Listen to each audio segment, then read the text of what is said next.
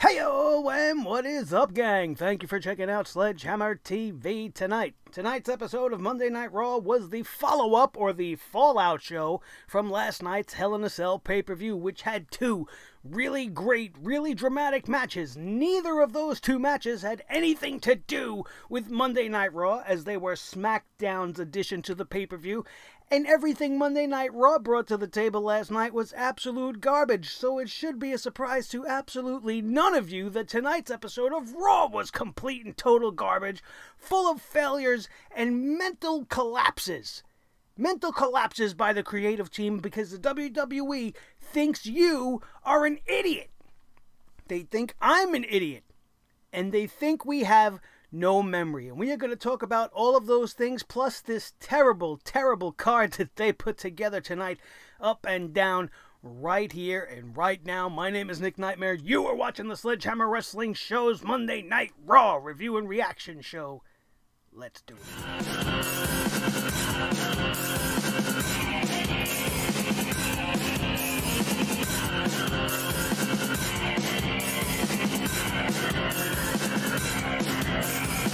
Sledgehammer Wrestling Show.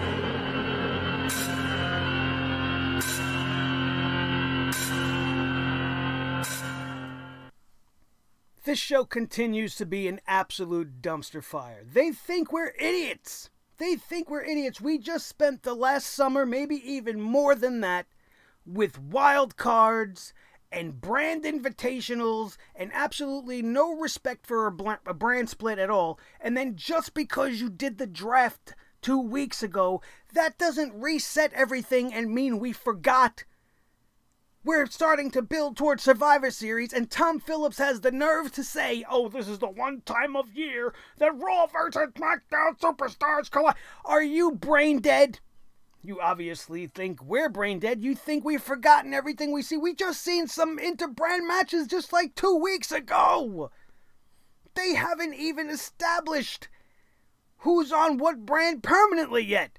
As of tonight, Monday Night Raw moved Tucker back to SmackDown because they realized, oh shit, we messed this up. How are we going to have Otis versus Tucky if they're on two separate brands? They have no clue what they're doing. And you want to build Survivor Series around champion versus champion inter-brand matches. You're going to have 5-on-5 men and women elimination matches. And what does any of it mean? It means nothing. We say this year in and year out when they do this shit with the Survivor Series where they have the brand warfare. If nothing is at stake, it doesn't matter. You're not going after each other to win anything. Bragging rights. Who gives a damn about bragging rights? Raw has no claim to any bragging rights. They're the worst wrestling show on the planet. SmackDown automatically has bragging rights because they got Sasha Banks and they got Roman Reigns and Jey Uso killing it over there. They are the superior brand. There is no denying it, and nothing they could do at Survivor Series if they have Raw give a clean sweep of the night once again as they did just a couple of years ago. It's not going to mean Raw's a better show. Raw is garbage. Raw is garbage, and you can see that just in the way that they handled Randy Orton and Drew McIntyre tonight. Why is Drew McIntyre there tonight? I'm sorry, wasn't he in Hell in a Cell last night? Wasn't he bleeding internally? Didn't he take a 15, 16-foot drop from the side of the steel cage through a table? Don't you think you should be selling the damage done in Hell in a Cell? If you can go in Hell in a Cell and be put through it like Drew McIntyre got put through it, and then be at work the next day, on top of that, be able to have a match, and then also have a brawl at the end of Raw to beat up Randy Orton once again, what is the point of Hell in a Cell? Did we see Mick Foley on the Monday Night Raw after he went exploding through the table off the top of the Hell in a Cell? No. No, there is no honor in wrestling anymore. They don't care to keep things special. They don't care to tell a proper story. Drew McIntyre should not have been on the show tonight. They should have told everybody that due to his injury sustained in Hell in a Cell Randy Orton kicked his ass. Drew McIntyre will not be here tonight. It builds anticipation for Drew McIntyre. What's he going to say when he does return? We would care then. And then you would have a lot of breathing room tonight to start Randy Orton versus The Fiend, which, as I was talking about it last night, seems like the better of the two things. But when you watch the type of creative garbage that Raw puts together, there's no way they are going to do that feud justice. It's probably going to feel and be just as bad as it was the first time around before Bray Wyatt was The Fiend. It's terrible. So terrible to the point where we have to see Retribution, which is already a hot, steaming, piling, flaming bag of garbage, lose again tonight to the Hurt Business. But that's not even what makes it bad. What makes it bad is how they go about it. We have another 4-on-4 Survivor Series style elimination matchup between these two factions. And one of the eliminations was thanks to some really spastic dance moves by Mia Yim. And everybody on the announce team and the referee and everybody else stopped remembering that she was part of Retribution, that her name is Reckoning, which is even worse than all of the guys' names, which we haven't really talked about on this channel yet because I don't want to talk about it. I love Mia Yim. I think she's a fantastic talent, but she's being wasted here. And she was made to look like an idiot. Sure, it was all psychological, and she was just getting into the mind of the Hurt Business to cause a distraction, which allowed MVP to be eliminated from this matchup. But she looked like an idiot, and everybody's reaction was stupid. And she got in the ring, and she's just convulsing around, and she's flopping around, she's screaming, "Get it off me," like she's seeing spiders crawling up her skin. Who wrote this shit? Whoever wrote that or booked this segment, whatever road agent had something to do with it, they gotta go. They gotta go. That was ridiculous. That was just as ridiculous as Retribution losing this match. They were all eliminated. Ali got himself eliminated by disqualification. That doesn't save anything. And you clowns coming out later going, "Oh, we don't care about wins and losses. We're going to shut it down." I wish you would shut it down. Shut Retribution down because it's not going anywhere. Everybody got all excited when Ali jumped in. "Oh, Ali's going to be the leader. This is going to end up being a good thing." No, they don't care about Retribution. It is obvious when you watch this episode of Monday Night Raw. As soon as they announced it was going to be elimination, already you're going to have at least 2 of these guys take a pinfall. I don't care anymore about Retribution. I barely cared to begin with about this stupid faction. They've done nothing but lose and look like idiots. And now dancing spastically. And add that to the list of Retribution's contributions to the sports entertainment industry. Did you ever see anything like it in your life? I never did. All of a sudden, MVP standing there calling her Mia Yim. "Mia, you alright? Referee, Mia, you alright? Tom Phillips, oh, Mia Yim, what's going on with Mia? Oh, Reckoning." This was really, really bad. And then they're having qualifying matches tonight to get on the men's tag team for Survivor Series, which is the right thing to do. I always enjoy that. You want to have qualifiers. But how do you put Sheamus over Matt Riddle? It's obvious with this that the WWE is punishing this man for all of the troubles he has been coming across in his personal life, which we are not going to discuss because it's none of our fucking business and I don't care. Matt Riddle's a human being, and what goes on in his personal life, that's his fucking business. That's not for us to discuss. I don't care. I don't care what anybody thinks about it. But if you're going to not have him win, he's a new superstar on Raw. Don't you want to save him from being buried on a weekly basis, so to speak? And if you don't have plans to push him and you don't want him to win because of what he's going through in his personal life, don't book him! Don't book him! Sheamus and Matt Riddle put on a great match tonight. Probably the best match of the night. But it's worthless. Because it did nothing for Matt Riddle at the end of the day. It got a win for Sheamus. And Sheamus is going to be on Team SmackDown now. Who else is... I'm sorry, on Team Raw going against SmackDown. Who else made this team tonight? AJ Styles had another match with Jeff Hardy, where he found a way to call him a drunk, somewhere along the lines, I'm sure. He had his big, tall, new best friend with him. Played a little bit of a factor in the match. But Jeff Hardy losing again. Crazy. And of course, Elias had to get involved, which was very predictable. So what'd you think was going to happen when Keith Lee was taking on Elias later for a spot on the team?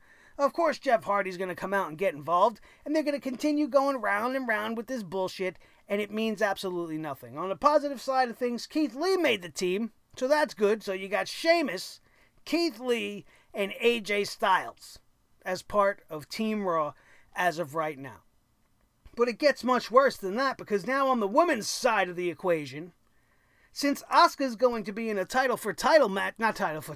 champion versus champion match at SmackDown versus the newly crowned SmackDown Women's Champion Sasha Banks, she can't be the team captain. And now we have nothing but losers to decide on as the Raw team captain. Nia Jax thinks she's the captain. Shayna Baszler thinks she's the captain. Dana Brooke and Mandy Rose think they're captain material. And these four women were selected by Adam Pearce, the unofficial GM of the WWE right now, and placed on the team. They didn't have to earn their spot like anybody else. They were placed on this team because, well, they're the women's tag team champions. And Mandy Rose and Dana Brooke haven't lost yet. They've had 2 matches. They've had 2 matches. That qualifies you to be part of a Survivor Series team. Well, they haven't lost yet, so they're good. Get out of here. Get right out of here with that. And then to make the 5th member, they put together a matchup of all of the remaining women on the roster. And of all of the women, who gets the spot? Lana. I couldn't make this shit up if I tried. She was out there with Peyton Royce and bam, bam, I'm Lacey Evans. I smell like mothballs. Still. So what are we looking forward to? What do we care about the Survivor Series anymore? If they don't care, why should we care? They're putting this whole thing together like it's supposed to matter, like we're supposed to give a damn. This is something that is only effective when the brands are solidified against one another throughout the entirety of the year. Most of these guys just joined up on their new brand, and now they have to defend it and honor it and represent it like they've been there forever. Some of them have been on the show quite a lot throughout the year, but they've always been SmackDown superstars on Raw and vice versa. Now all of a sudden they're going to be loyal. We're loyal. And we're going to beat the shit out of each other for nothing. I don't understand it. Why don't they do something special? Survivor Series, you have all these matches and you keep tally, and whichever brand wins gets number 30 in the Royal Rumble, gets the main event spot at WrestleMania to close the show. Any other type of caveats or bonuses you want to give, you could do that right there. It raises the stakes to every single match of the night. Now, we are going to get some interesting matchups for Survivor Series. Sasha and Asuka is one of them. Drew McIntyre Roman Reigns versus Randy Orton. How are they going to get around that? That screams disqualification. The Fiend is going to get involved for sure. For sure. The Usos can't do shit because they're going to fall in line and they are going to be behind their cousin at that point. Part of this new faction that's coming that I can't wait to see what goes down on SmackDown. The complete opposite of how I felt about Monday Night Raw. I can't wait for Monday Night Raw to be over. As soon as 8 p.m. hits, I start dreading it. And the minute Drew McIntyre's music hit, I'm like, what the fuck is this guy doing here? He should be laid up in a hospital somewhere. The Hell in a Cell, I guess, isn't as damaging as it used to be. That's just a couple of things on this night. Actually, most of it in a really quick recap of everything that pissed me off tonight. But there was a whole lot more, including The Miz and John Morrison. They come out there and they are so cringeworthy. John Morrison is awkward as fuck. The Miz just keeps running his mouth, talking like he's the best thing since sliced bread, which I guess is what The Miz's gimmick is. He thinks he's an A-lister, he thinks he's top-notch, but he is just mid-card right now. And they gave him a briefcase with no plan. He's talking shit like he's going to cash in on Randy Orton. He wanted to talk tonight about how he did it once before and he's going to do it again. Meanwhile, he gets beaten in a singles match tonight by Drew McIntyre, who was just almost killed in a Hell in a Cell last night in 4 minutes. So what good is the Money in the Bank on The Miz? He ain't cashing in anytime soon. This is a dead briefcase. Just as dead as it was when it was around Otis, because Otis wasn't going to win, no matter who he challenged for it. What a ridiculous, ridiculous show. Absolutely terrible. The first match of the night went almost 10 minutes. It was AJ Styles defeating Jeff Hardy. Just typical shit. Then you had the Lucha House Party defeating Akira Tozawa and Drew Gulak in 2 minutes. First of all, why are Tozawa and Gulak a team? They have been at each other's throats, feuding with R-Truth over the, hey, look at me, I'm a big old clown, and I don't give a shit who knows it. I wear a giant gold belt that looks like an avocado. And now tonight, they showed you Monday Night Raw drafted the Lucha House Party to their show just to show you how worthless they actually are, because they inserted them in a 24/7 gimmick. This matchup wasn't about Lucha House Party's first tag team match on the brand or anything of that note. It was about R-Truth coming out with that ridiculous belt which belonged in the trash, just like every idea that they have for the 24/7 championship. And it was a waste of everybody's time. By the time this thing was over, everybody was trying to pin R-Truth. Nobody was successful. And he's still the 47,000 time 24/7 I don't give a shit champion. We had the Firefly Funhouse where Bray Wyatt wanted to come out dressed up as the Mad Hatter. Alexa Bliss showed up for the first time, well, for the second time in the Funhouse. This time she was dressed up not as Freddy Krueger, but as Chucky from Child's Play. And there was an interesting little interaction here. Alexa Bliss poisoned Rambling Rabbit. Isn't that special? Wasn't that heartwarming? Doesn't it bring a family together? Nothing brings a family together like murdering a rabbit. I didn't mind this. I liked where they're going with this, and I want to be excited for the Fiend and Randy Orton. I do. And when they took steps in this segment towards that, I thought, okay, this could maybe be good if they do the right thing, but I have no faith in them to pull it off. Keith Lee told Charlie Caruso that there's no question Braun Strowman cheated last week instead of losing like a man, and now he's going to show Braun Strowman what a real monster is. But first he has to go fight Elias. What? Braun Strowman's going to end up on this fucking team next week. That's what's going to happen. And then we're going to have that infighting bullshit. They're probably going to eliminate each other, so nobody has to eliminate them from SmackDown. WWE garbage. Nia Jax and Shayna Baszler were talking to Adam Pearce about being captain. We kind of talked about that already. I don't want to talk about it again, so we're not. Keith Lee would then go on to defeat Elias in 10 minutes, thanks to the help of Jeff Hardy, who smashed another guitar across Elias's back after the match. Then we had a backstage segment with the Hurt Business where they're walking by the woman's bathroom. The woman's bathroom. And some jerk-off, some dude, is going to walk in. And they're trying to tell him, like, hey, you can't go in there. That's our bathroom. That's your bathroom. It's a fucking women's room. Now, I know they're just messing with the guy, but talk about continuity errors. This is how bad this company is. They didn't even see that it's not just a regular bathroom. It's not a unisex bathroom. It's a fucking woman's room So you have a man trying to enter the women's room, and then you have 4 other dudes claiming that that's their bathroom.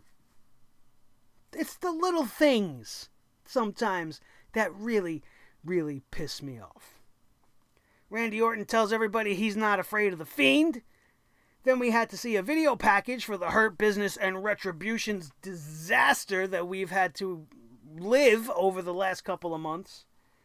They announced Bobby Lashley is going to face Sami Zayn, United States Champion versus Intercontinental Champion. And they talked about how they were feuding in the past. Remember how bad that was? Remember Bobby Lashley's sisters and all of that shit we had to see with Sami Zayn? Fucking ridiculous. But at least this is a one-off. It's one night. We're not going to see any of that nonsense again. And what part of you thinks that Sami Zayn is going to end up winning that match? They love the Hurt Business so much. They think it's so important. They think it's so great. And they don't even put Sami Zayn on shows. So who do you think's going to win that? 8-man tag team elimination match. Hurt Business defeated Retribution. Me and him spazzed out. Everybody else either tapped out, got counted out, or got disqualified. Retribution remains a bunch of losers. Retardribution. Just the fucking worst. Absolutely ridiculous. Angel Garza was in the back talking to Mandy Rose. He's trying to get with Mandy Rose now. Mandy Rose is like, no, dude, I'm still pretty close with Otis. Then he just immediately bumps over to Dana Brooke, and now he wants to bang Dana Brooke. And I'm like, what the fuck are you looking at, bro? Why would you go from Mandy Rose and then look at Dana Brooke and not go, eh? Because that's what I would do. That's just me. Then Shayna Baszler and Nia Jax show up, and he's just going down the list. He's looking at Shayna Baszler like, hey, what's up? But then he's like, oh, hello, beautiful. And Nia Jax shows up. He wants to give her a rose. Nia Jax is like, no thanks. And then she takes the rose and gives him a wink. And I'm supposed to care? What the fuck is wrong with Angel Garza? A couple of weeks ago, this guy's walking around with a 5-foot-tall blonde that weighed about 100 pounds soaking wet. Then he's attracted to Zelina Vega at some point, I believe. Then he's attracted to Dana Brooke. And then he's attracted to Mandy Rose. And now he just wants to fucking bang everybody. This guy's worse than an 18-year-old teenager right out of high school. Holy shit. What a ridiculous, stupid segment. If I have to hear also one more time that Elias's fucking album of Nickelback songs is number 2 on the fucking, on anybody's list, iTunes, Spotify, the number 2 song in the soundtrack category, the number 2 song in the whatever fucking, you know what is the number 1 song in? The Wasted Time category. Number 1 song in the 2000s rock category. Fucking awful stuff. Awful stuff. I listen to it's nah. There's nothing special about it. Got a couple of nice rhythms to it, but it's nothing I ain't ever heard before. Awful. Drew McIntyre defeated The Miz in 4 minutes with John Morrison. It didn't matter. He made them look like a couple of idiots, which they are, so there should be no surprise there. They needed to tell everybody that Matthew McConaughey was in the house. Matthew McConaughey was in the Thunderdome on the screen. Who cares? I like Matthew McConaughey. I think he's a fucking great actor, and I would rather watch any of the movies that he's ever been in, even some of the bad ones, than had to sit through another episode of Monday Night Raw like this.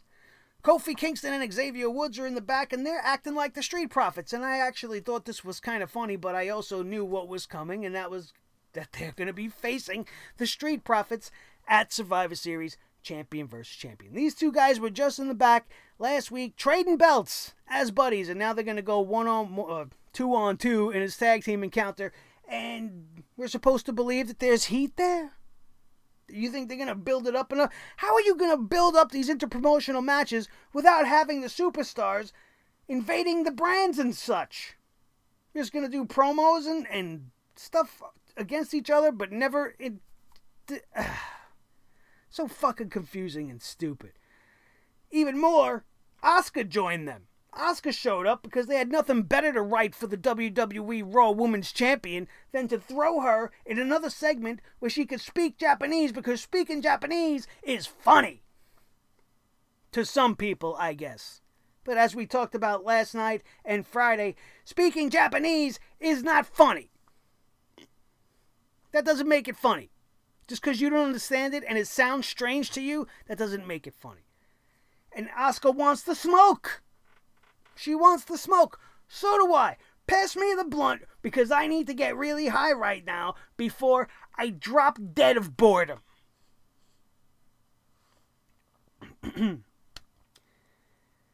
It was fucking ridiculous. I lost my spot here for a second. They announced the Raw Women's Tag Team at Survivor Series. We went over this. They just placed the 2 tag teams on the Survivor Series team. Jax and Baszler and Mandy Rose and Dana Brooke. And then we had a fatal 4-way with Lacey Evans, Peyton Royce, Lana, and Nikki Cross, who made her debut on Monday Night Raw with some really, really bad music. All of the fucking music in this, it sucks. Remember the days when you would watch wrestling and somebody's music would hit and it would just give you chills? Or there would be a little twinge in your spine because the glass would shatter and Stone Cold was coming out? Or you heard The Rock's music hit and it used to just electrify you? No pun intended, it's just really what happened. DX, the NWO, even Sting, who had this real theatrical cinematic music. When you heard that music, you knew shit was going down. You hear the songs on all of these superstars, and they're all generic. They all can sound very much like each other's songs. It's like whoever's producing this shit only knows 3 chords. And he keeps doing the same progression over and over again, but uses a different tempo and a different beat. One time he's got a hip-hop guy, one guy he's got a heavy metal guy, but it's all the same fucking song. The Hurt Business's song sounds exactly like Seth Rollins' new song, only with a little bit more beat to it. Awful. How they ruined... Nikki Cross had a great fucking song. And you gave her this really girly, stupid, like glam rock song that doesn't fit her at all. Fucking awful.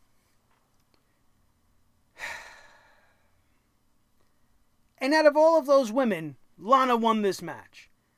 And then she got put through a table again by Nia Jax, who's now going to be on the same team with her at the Survivor Series. What is the point of this? I don't know. I don't even want to know.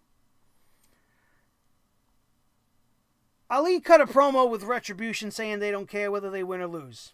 And he said that we would suffer and they will win. Are you fucking kidding me? I'll believe that when I see somebody actually win from your little goon squad, Mr. Mustafa Ali. They are writing this faction into oblivion. I want nothing to do with it. I hope Retribution disbands sooner than later.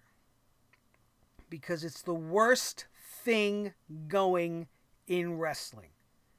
It makes no sense. They're booked nonsensically. They have a great leader who can cut a hell of a promo. But what does it mean when all they do is fucking lose? It means nothing. Your veiled threats mean absolutely nothing. It's a waste of everybody's time. Sheamus defeated Matt Riddle in what was definitely my favorite match of the night. I never usually have a favorite match on Raw because they either all suck or by 10 p.m. I'm falling asleep. And sometimes that does happen and then I have to do the review on a Tuesday. Thankfully that didn't happen tonight, and that's because I was looking forward to a moment of bliss with the special guest Randy Orton. And I thought that it was kind of interesting how there was the back and forth between Alexa. Randy didn't want to play any fucking games, and he was just like, listen, if he's here, if you got a trick to play on me, let's just do it. Tell me where the Fiend is. Alexa was not going to divulge where he was. She instead made reference of how Randy and Drew last night burned the house down at Hell in a Cell, and that set off a little click in Randy Orton immediately. Oh, well, there it is. Burning the house down. You must be referencing when I burnt down the Wyatt compound. Now, he didn't say that. I'm paraphrasing, actually, but it is what happened. And then McIntyre comes out. Drew McIntyre comes out. They ended up brawling. Alexa Bliss was cracking up on the top turnbuckle. She thought it was hysterical. Then McIntyre set up to deliver a Claymore as if Hell in a Cell last night didn't ever happen and the lights went out. The red light came on. Drew McIntyre was in the ring, but Randy Orton was on the ramp. Somehow he got out of the ring and up the ramp in time when the lights went out, only to be confronted by the Fiend. He did not want to go any closer to him. He felt his presence behind him. He never really turned around to look at him, instead making a beeline back to the ring to end up beating the shit out of Drew McIntyre. And Monday Night Raw goes off the air with Randy Orton beating down Drew McIntyre on the announce table. And that's how we're getting this feud started with the Fiend, which is why I now immediately know that it's not going to be what it's cracked up to be, or what it should be. I don't know if maybe they ran out of time, but it was crazy. Randy Orton was beating Drew McIntyre down as we went off the air. It was crazy. And I think this episode just proves, without a shadow of a doubt, that Monday Night Raw has their head up their ass. They are the worst wrestling show in existence. The company is the worst wrestling company on the planet in a business sense, because you're promoting an interpromotional pay-per-view as if you don't have interpromotional matches.